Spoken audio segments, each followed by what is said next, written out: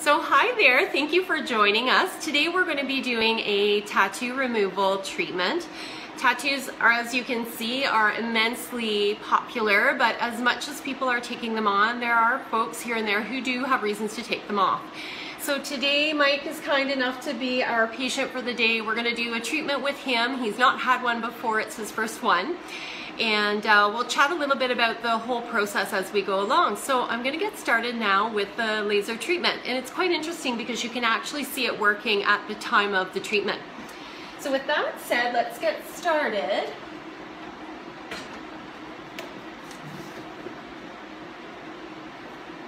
Just going to take my laser. It's all ready, all set up and ready to go. I think I'll start here in the middle because it's a little bit easier for everybody to see.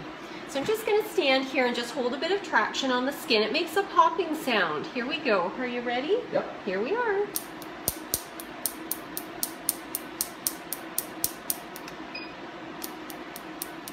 So as you can see, there's the whitening of the marks, almost as if I was erasing it with the laser as we go along. This is a sensitive area for him. It's right over his spine here where we're starting on the little and sign. Now, I'm not sure with the video footage if you can hear really well the snappy sound. What's very interesting about this type of laser is that it is what we call photoacoustic. And so that means that the way that this is working on the ink is that it's actually trying to break up the ink particles. So many lasers are what we call photothermal, which is light to heat. And we cook things like in hair removal or blood vessels or pigment lesions. Those are photothermal. With ink molecules, we're actually not trying to cook it at all. The ink lays in the skin and stays there because the body can't reabsorb it. The molecules are just too large.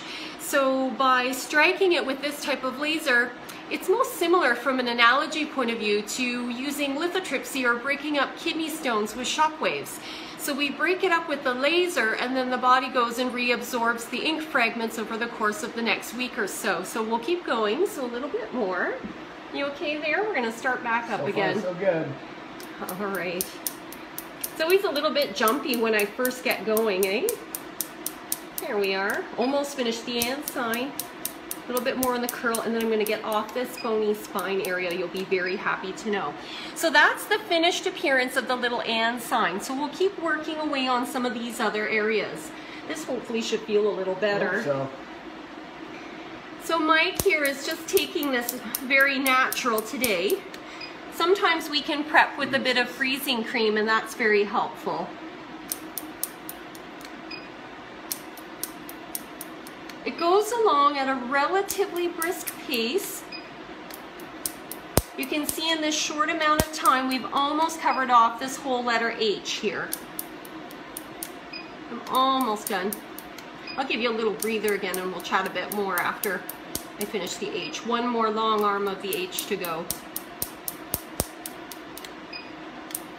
Okay, H is done. So here's the other thing about this. This takes a number of treatments. So with each session, some of the ink will be absorbed. The remaining ink will be treated again. The immune system will go in and mop up some of the little fragments over the next few weeks. And then after about a month or so, we can take a look at him and go back to work and try to remove some more by, again, the same process. Breaking down the large residual ink fragments and then trying to let his immune system clear it. So it's a series of treatments. Most people would need anywhere between maybe as few as 4 upwards to perhaps 10. So now we'll work on the O. Better when you go in little spurts. Little spurts are more comfortable? Yeah. Okay, so we'll do little bits and I'll give you a little break. It's also sensitive back here. About 5 more seconds and then we'll take a breather time. You okay there? Yep. So the other thing to know is that sometimes it's difficult to confirm that we'll be able to get all of the ink.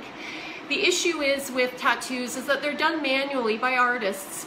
And not all artists' work is identical. Sometimes the ink can be very deeply placed, much deeper than what the penetration is of the laser. So one of the limitations to tattoo removal is that sometimes there can be a little bit of a residual ghost image left. The new lasers of today are so much superior to the old ones. We do much better work now. But that's, again, something you'll need to discuss with your care provider as you think about having one of these treatments done. Ready for a little bit more? Yep. Here we go, as ready as you'll ever be. It's the inside of the O, so it's a little bit of a smaller circle this time than the other one. You did great. Almost finished. That one's done now too. Great. So pretty much this is how the treatment goes along. So Mike and I will sign off now, and thank you for watching. We're going to work the rest of the way through. I'm going to give him a little stress ball to squeeze, and that will help a little. And I'm going to send him with a handout on some freezing cream. We'll see what we can do to make the next treatment a more pleasant treatment so that we can stay friends after all of this. Again, thanks so much for watching, and if you have any questions, I would be happy to take them for you, or perhaps the folks at Alma Lasers. Thanks again. Have a good day.